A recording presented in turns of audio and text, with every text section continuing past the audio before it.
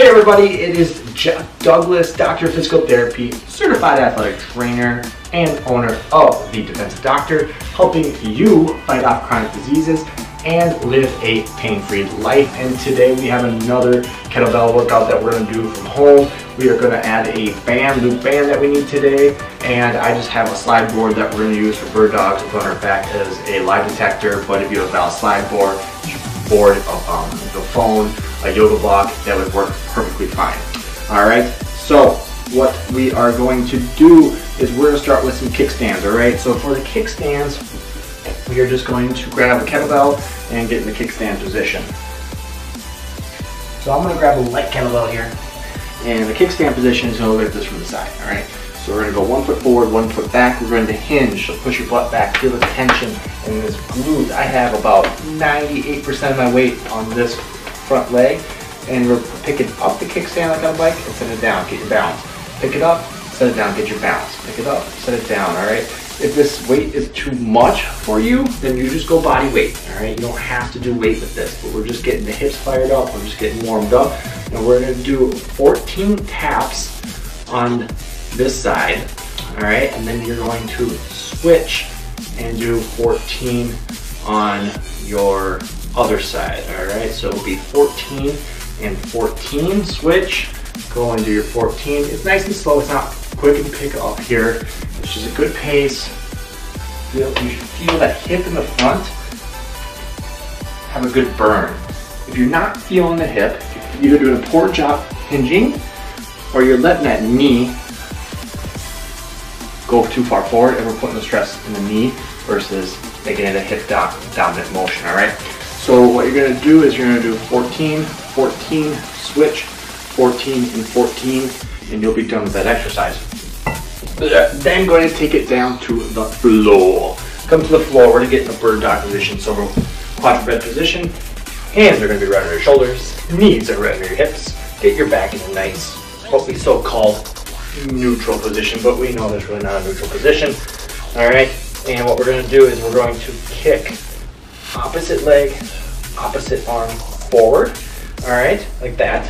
Take your lie detector, put it on your back, because when you do this exercise, we are trying to dissociate our shoulder motion and our hip motion so that separately, so they're not moving it with the low back. So the low back should stay locked in still, and the hips and the shoulders should be able to move separately.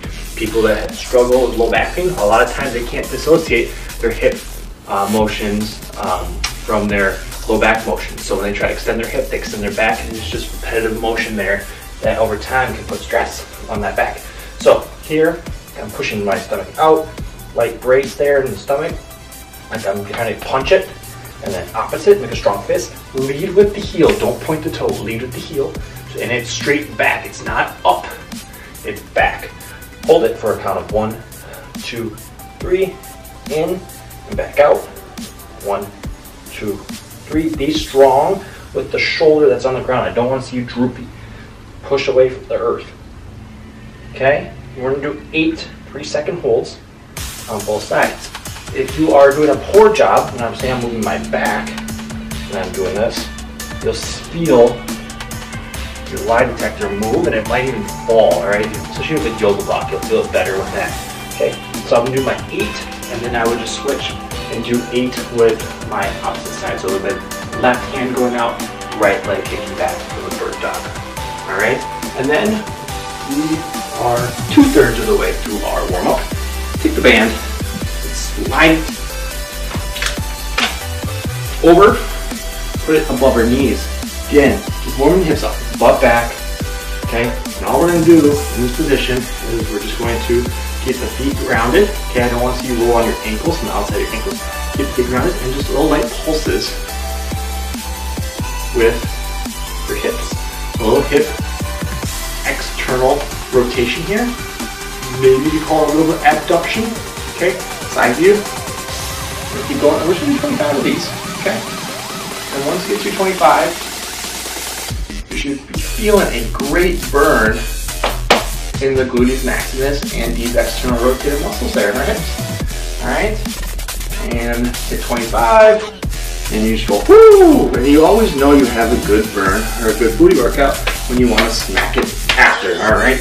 So now you're warmed up. You did your kickstands, you did your bird dog, and then you did your resisted external rotation. Your hips are feeling good. Let's get into the strength development of this program. So you're going to do a single arm clean with the kettlebell into a squat, all right? With a 2x2 pace. So lower for 2, hold for 2 at the bottom, and then we're going up with 1 second. So take the kettlebell, one kettlebell. Again, it's a clean. All right, so when we do our cleans, it's just a hike. Get a good hinge, fire the hips through, keep it close to us, and fire it up, all right? And get into the rack position. So here we go. We're going to go hike, clean it, it's racked. Okay, now we're doing a 2x2. Gripping the ground with the feet, keeping my knees away from each other. And down for 1 1,000, 2 1,000, hold, 1 1,000, 2 1,000, up. And back down, 1 1,000, 2 1,000, hold, 1 1,000, 2 1,000, up, 2, down, 1 1,000, 2 1,000, hold, 1, 2, up, that's 3, and down, 1, 2, hold, 1, 2, and up, and that's 4. Now switch, swing, alternate, swing and clean. We're up in our rack position again. 4, 1 1,000, 2 1,000, and hold for 1 1,000, 2 1, up. That's 1, and down, 1, 2, 1, 2, and up, 2, and down, 1, 2, 1, 2, that's 3, and down, 1 1,000, 2 1,000, 1, 2, and up, and that is a set. Don't drop it. Bring it here, 2 hands, bring it up. Now we got some curls. 2 seconds down.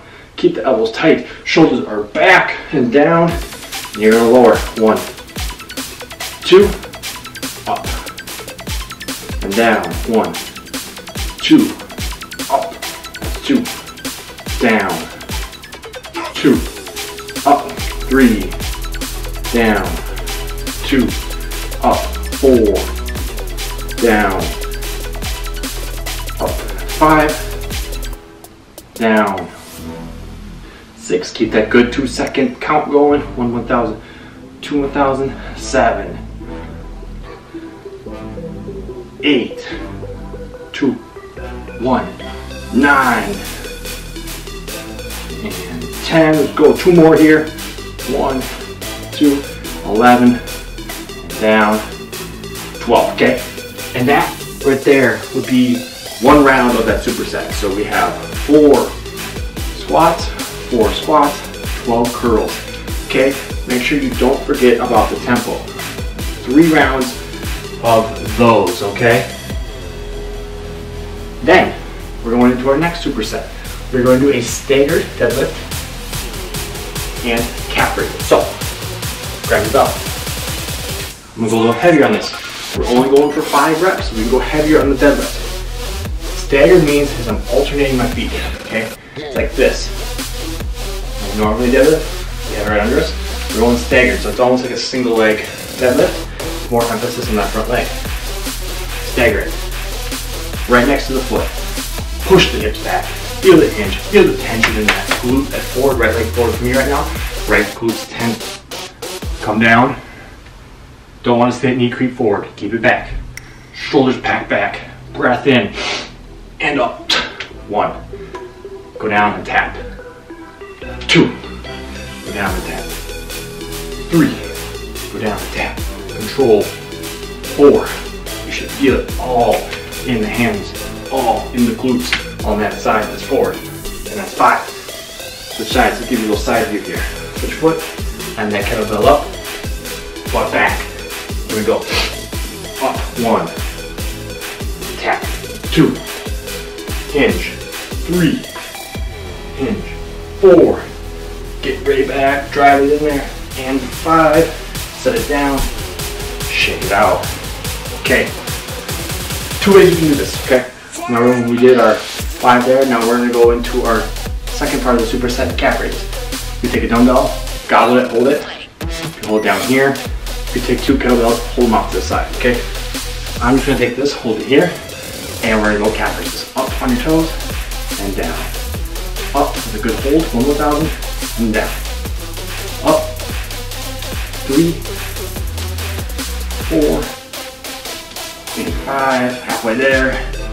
6, make sure you're pushing through your big toe. 7, I don't want to see you going out on the edges of your feet on the lateral side. 8, 9, and 10. Like I said, folks, you could go here with 2 of them, okay? And if you have a step nearby, it would be better to go a step so you can let your ankle drop down below the step. And that's going to work your full range of motion of your ankle. If we do it on the ground, we don't get that full range of motion, which is better than nothing if we were doing it on the ground. But ideally, if you have a step, use that so it can put the balls of your feet on it, okay? And now we're ending the day. So you go 3 rounds. So 3 by 5 deadlifts, okay? So do 5, 5, do 10 calf raises, go back, 5, 5, 10, 5, 5, and 10. So 3 rounds of those 2. Then we're ending the day with staggered kettlebell swings, 5 and 5, on the minute, every minute, for 6 minutes. So what does that mean? We just offset it a little bit, okay? So your normal swing feet are even, we're just gonna offset it. Nothing's really different. You're just gonna make sure you keep that shoulder square, just here. And you're just gonna feel tension more on one side. So when we do a good normal swing, you feel even tension. This is gonna be on the side that the legs forward, okay? So it'll be 5. Your arm's probably not gonna come out as far either, right? I keep it in a little bit more when I'm doing this. All right, so it's gonna be 5, and then you're gonna switch. 5, set it down, rest, and the next minute hits, you're gonna go again. So we'll just do the first minute here. All right, so here we go, staggered. I'm gonna start my right leg forward, left hand, like it. Feel that tension, right leg, 3, 4, 5. Now we're gonna switch, and fire the hip, 1, 2, hip hinge back, 3, feel the hamstring of that leg that's in front, and 5, and set it down. Shake it out, okay? Your timer will be going. Probably took about 15-20 seconds here to do that. Okay, you're gonna wait until the next minute. So when your timer hits 1 minute now, you're gonna go again. I'm just gonna quick show you a side view. Okay, so let's say the minute's up. Okay, 58, 59, 60 seconds. Here we go. Hinge, hinge.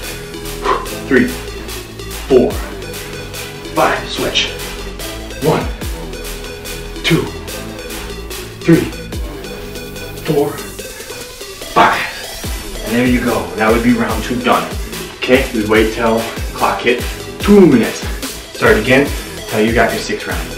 And that is today's workout. I hope you enjoy. Please leave comments, questions below, and I will see you next time. Take care. Thank you for watching this video. If you found this information useful or helpful, please subscribe to this channel. Just drag that mouse right over to the red box, click it so that you're notified the next time that I post a video. Again, thank you so much.